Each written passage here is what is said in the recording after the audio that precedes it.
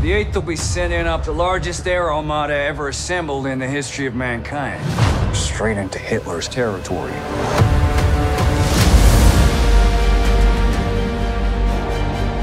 There was a huge pressure in this series to get it right. We are depicting events that actually happened. And because we had so many historians that were on set, we were able to look back in the history books, back in the almanacs, to see what these actual conditions were like during the time in World War II in which these events were taking place. Turning our tail, 6 o'clock, look!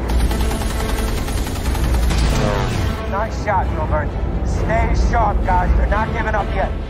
All the conditions were essentially recreated in this volume for the actors to react to in real time. We had placements of what pilot was in which plane, and we were able to jump from different perspectives within the environments to make sure that everything was accurate in what they were seeing in that moment in real life. Give them hell. That was close.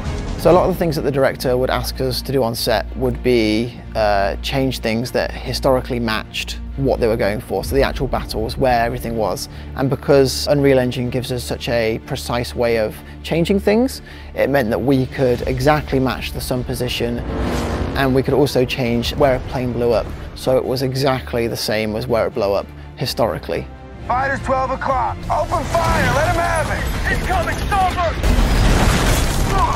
Holy, there's a hole in the wing! I would say it gets to the point where you don't even really need to act. It's such an immersive experience, just because you're seeing everything in real time, seeing everything come at you. And even though you know what you're seeing isn't necessarily real, we had to really immerse ourselves into the scenarios that we were portraying.